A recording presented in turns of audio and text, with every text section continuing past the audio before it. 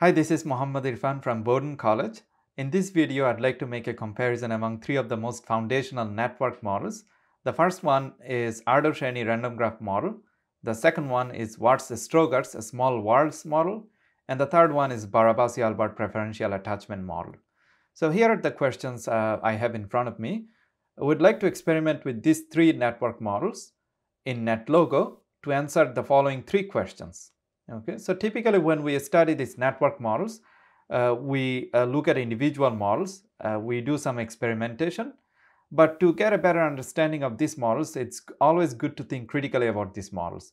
And these questions, these three questions are meant to encourage that level of critical thinking. The first question is for each model, how do the parameters make the model more conducive to the propagation of viruses, information, misinformation, etc. Why? Okay.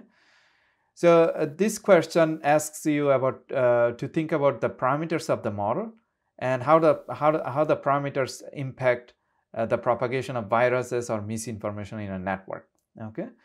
So first of all, this question is not meant to get to an answer regarding propagation of viruses or information or misinformation.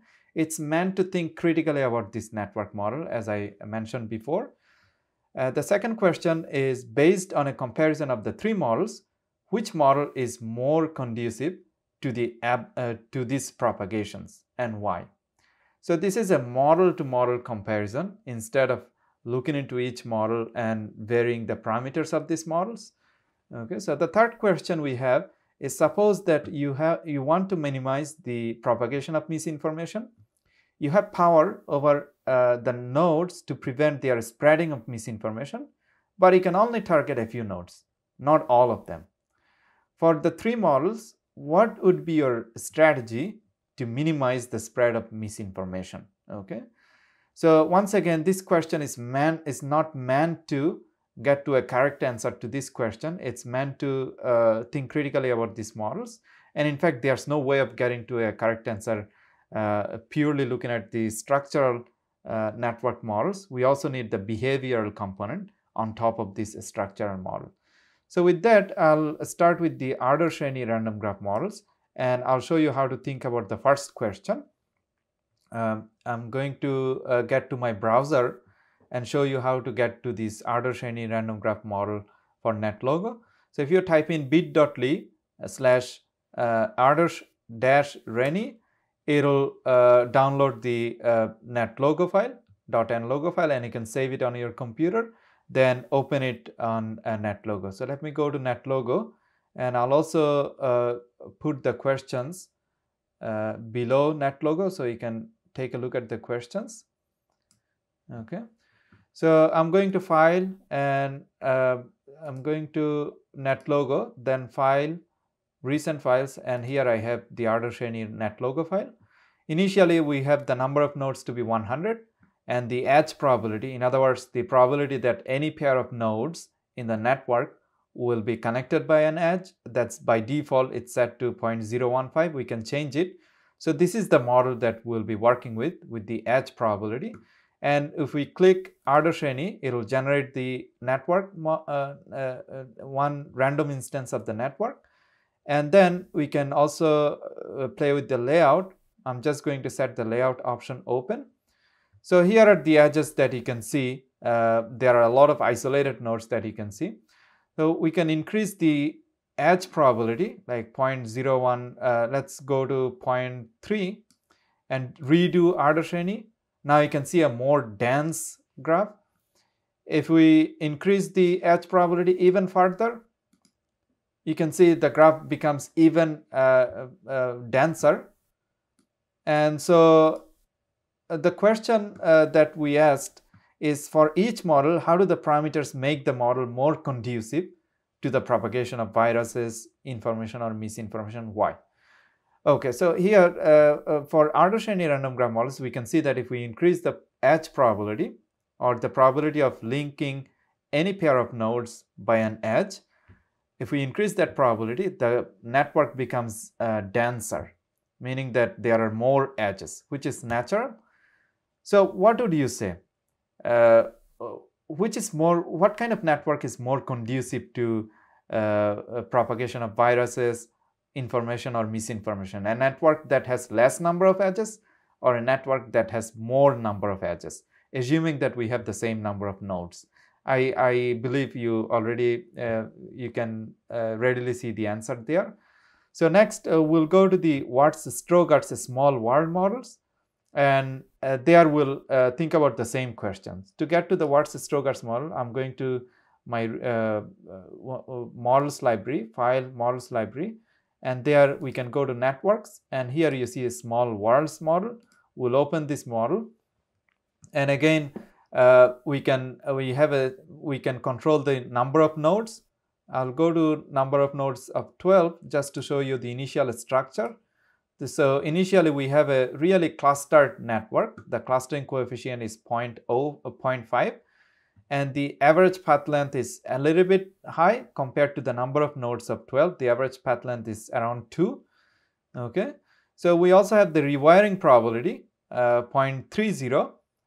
Initially it's set to 0.30. Let's go to 0.2, and we'll also increase the number of nodes here. Let's go to 100 nodes. Okay, we'll go to 100 nodes and set up this network. Here you don't see the clustering because all of the nodes, all 100 nodes have been put together in a very small space. But you can see the clustering coefficient is 0.5, and the average path length initially is 12, which is pretty big compared to a network size of 100 nodes. Okay. Now we can do rewiring with this probability of 0.20, means that in expectation 1/5 or 20% of the edges would be rewired. So let's do the rewiring, or we can let's do the rewiring here, and you can see that the clustering coefficient has gone down from 0.5 to 0.32, and the average path length has also gone down to 4.466. So here, when we think about the model parameters and their impact on propagation of viruses or information or misinformation, we can think of these two criteria: clustering coefficient and average path length. Well, if you have a high clustering coefficient, it's similar to a lockdown situation. If you think about the coronavirus pandemic, people are locked down. There, the clustering coefficients are high, meaning that people have their own bubbles and they live within their bubbles. So the clustering coefficient is high. So that's not conducive. High clustering coefficient is not conducive to the propagation of virus, right? Then if you lower the clustering coefficient, then people are mixing with each other. There are connections among different clusters. And also the average path length also have an impact on the propagation of viruses or misinformation. If you have a high average path length, that means that it takes more number of hops to get to one place to another. In other words, the virus will have to propagate through more number of hops to get to one individual to another, get from one individual to another. So if you decrease that average path length, so that becomes more conducive to the propagation of viruses. So the picture that you see right now, if you do a lot of rewiring, let's go to a rewiring probability of 0.5. Nearly half of the edges would be rewired. So let's set up the model once again and rewire all. And now you can see the clustering coefficient almost disappeared, like 0.084. And the average path length has also gone down to 3.575. So what did you say? Less number of rewiring or more rewirings? Which is more conducive to the propagation of viruses? You can think of like a lockdown situation compared to normal situation. So the previous picture that you saw was kind of the lockdown situation. The picture that you are seeing right now, there is no lockdown. The clustering coefficient is almost close to 0, pretty close to 0, and the average path length is also pretty small. So which one you think is more conducive to the propagation of viruses? I think you got the answer, right? So the third model that I'll show you is the Barabasi-Albert preferential attachment model. So here's the model. And this model has a parameter m, which says a newly born node will form that number of m number of edges with the pre-existing nodes. And the probability of linking to an existing node is proportional to that existing node's degree. Okay, so that's the Barabasi-Albert preferential attachment network model. Unfortunately, in NetLogo, in the models library, they only allow for the m value equals to 1. Okay, so if you set it up, you'll see like there's just these green edges are the newly formed edge. So go once, another node comes in and forms a green edge with an existing node, and you can keep going, and you can also turn on this go button, and it will keep you can also do it will keep adding nodes one at a time. You can redo the layout. It doesn't do much. So this is the scenario that's playing out. Already you can see that there are some celebrities, like this node with a very high degree is a celebrity node. So here we don't really get to play with the model parameter m because of the limitation of NetLogo's built-in preferential attachment model parameter of m equals 1. However, you can think of this model parameter m and its impact from a theoretical perspective. Like if you have m equals 2, then each newly born node will form 2 links with the existing nodes, right? With the existing nodes, right? So in that case, you'll see a denser graph. So again, you can come back to you can think of the same questions, like what would you say is more conducive to viruses? A graph that's denser or a graph that's sparser in the number of edges? Okay, so I think you got the answer there too. Okay, so I'll stop this model right here.